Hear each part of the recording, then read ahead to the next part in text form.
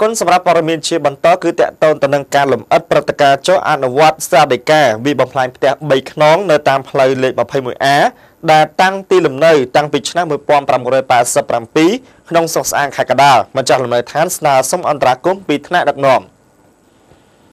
ព្រឹត្តិការណ៍ចុះអនុវត្តស្តីការរបស់តុលាការកំពូលតាំងពីចុងខែធ្នូឆ្នាំ 2015 កន្លងទៅពីសំណាក់អញ្ញាសាលានៃអัยការអមសាលាដំបងខេត្តកណ្ដាលដឹកនាំកម្លាំងសមត្ថកិច្ចជិត100នាក់ចុះទៅរឹបអូសយកដីធ្លីនិងវាយកំទេចលំនៅឋាន3ខ្នងសង់នៅតាមផ្លូវជាលេខ 21A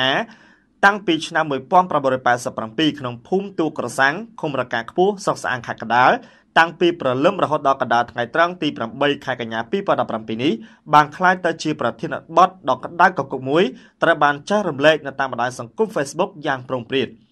ការចាប់អារម្មណ៍និងមានការចែករំលែកព័ត៌មាននេះតៗគ្នានិងមានការបញ្ចេញប្រតិកម្មរៀងៗខ្លួននោះដោយសារតែពេលចុះអនុវត្តស្តីការរបស់តុលាការកំពូលមានការប្រឈមគ្នាយ៉ាងខ្លាំងនិងមានអំពើហិង្សាកើតឡើងទៀតផងរវាងម្ចាស់ផ្ទះទាំង3មានសមាជិកជាង10នាក់មានទាំងក្មេងទាំងចាស់ជាមួយនឹងកងកម្លាំងសមត្ថកិច្ចពោលគឺម្ចាស់ផ្ទះទាំងនោះនៅក្រាលននេលស្រែកទាមទារមិនឲ្យអនុវត្តរុះរើគឺសុខចិត្តស្លាប់នៅលើដីរបស់ខ្លួននិងបានពាក់អាវកាន់រូបថតសម្ដេចតេជោ ហ៊ុនសែននិងសម្ដេចកតេប្រធម្មបណ្ឌិតព្រមទាំងស្លាកគណៈបកប្រជាជនកម្ពុជា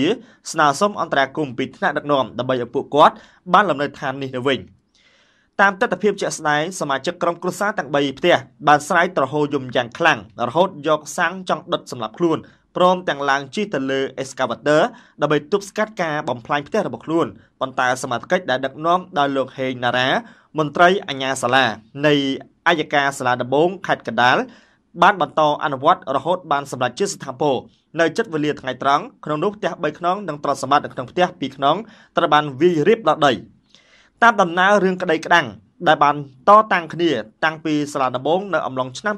2004 រហូតដល់តុលាការកំពូលនៅពេលនេះមានការលើកឡើងផ្សេងៗពីគ្នា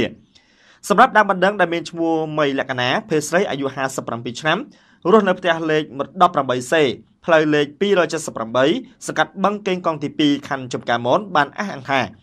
ដីដែលពលរដ្ឋទាំង3គ្រួសារធ្វើផ្ទះនៅពីលើនេះគឺជាដីរបស់ខ្លួនដែលបានកាន់កាប់តាំងពីឆ្នាំ 1987 មកម្លេះប៉ុន្តែពលរដ្ឋទាំង3គ្រួសារនេះត្រូវបានអ្នកស្រីឲ្យស្នាក់នៅដើម្បីប៉ះកង់ក៏ដូចជាចាំដីឲ្យខ្លួនប៉ុន្តែយូរទៅមិនព្រមចេញថែមទាំងបានសាងសង់រោងនៅលើដីនេះថែមទៀតរហូតដល់ខ្លួនដាក់ពាក្យបណ្ដឹងទៅកាន់តុលាការតែម្ដងដល់ឡែកការប្តឹងផ្តល់តាំងពីតុលាការដំបងរហូតដល់តុលាការកំពូលគឺអ្នកស្រីបានយកព្រមផ្តល់ទៅឲ្យគ្រួសារទាំង3នេះគឺពី$1000ទៅ$2000ប៉ុន្តែពួកគេមិនព្រមទទួលយកនិងបន្តកាន់កាប់ដដែលសម្រាប់ក្រុមគ្រួសារទាំង3នាក់ទី1គឺមានឈ្មោះ